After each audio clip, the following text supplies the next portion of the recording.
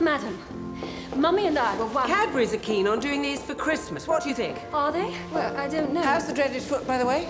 Going to survive Australia? Of course. But Mummy and I... Margot and I were wondering about her becoming... Yes, what is it, dear? Well, it was in the press. Dame Margot Fonteyn has become a guest artist with the Royal Ballet. It was in the Times. Yes, lovely.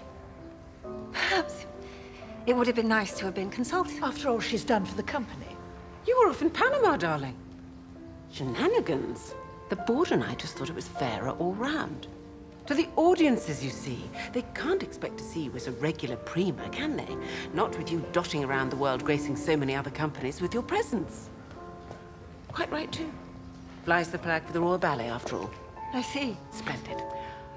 Oh, Lord, yes, I see exactly what you mean. Can't you just get rid of this? Make it a bit less Alibaba? Oh. That's so much nicer than the toffees. Look. They gave you that awful squint. I have to get to the airport.